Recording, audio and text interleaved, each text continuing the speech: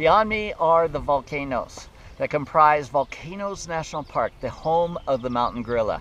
In these tropical forests, up to 800 exist, and every year they're adding to the numbers, so it's a great story. We're on our way to go find a few of these right now. When you start off on a gorilla trek, you generally go through a series of fields that are growing potatoes and corn. These are the main crops that the people that live on the lower flanks of these volcanoes cultivate. And then we enter the forest, and likely bamboo forest initially.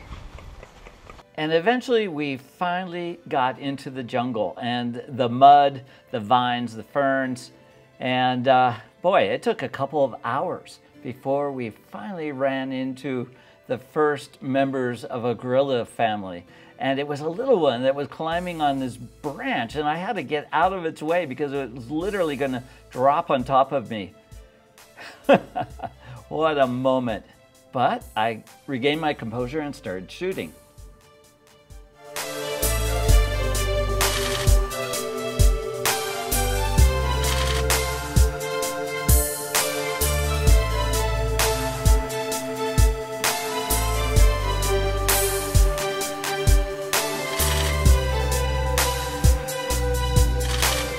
This is amazing. 3 gorillas, baby, mother, youngster, all in great light, all posing 3 or 4 feet away from us. Excellent shots. Really, really nice.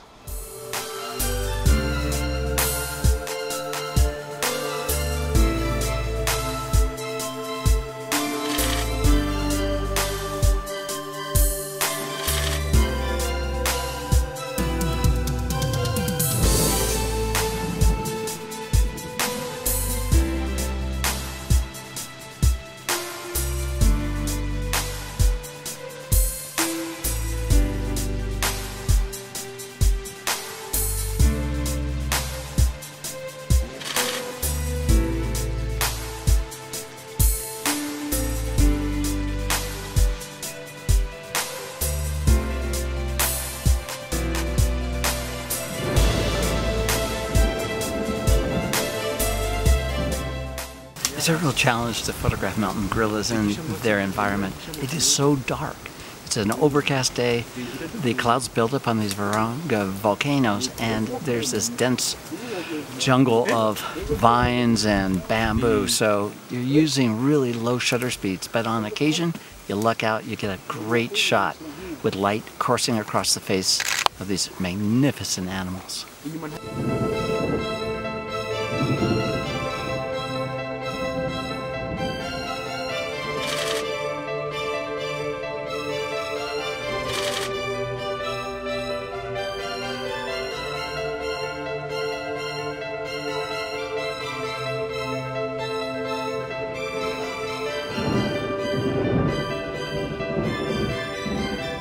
Is the biggest of the silverbacks.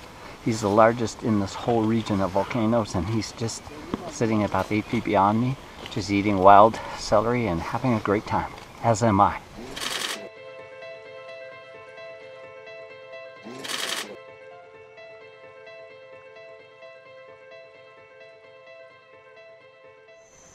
This is undoubtedly the best day in over 20 years of gorilla trekking. I probably have done it about 30 times over the years, and to have so many members of one family all in front of us as close as 4 feet, interacting nonchalantly in front of us, in front of our cameras more importantly, fantastic. Now, on to the Serengeti.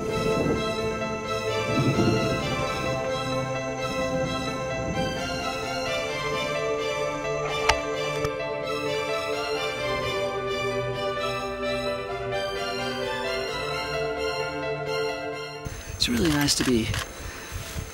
Art. Please come. You want to talk to me?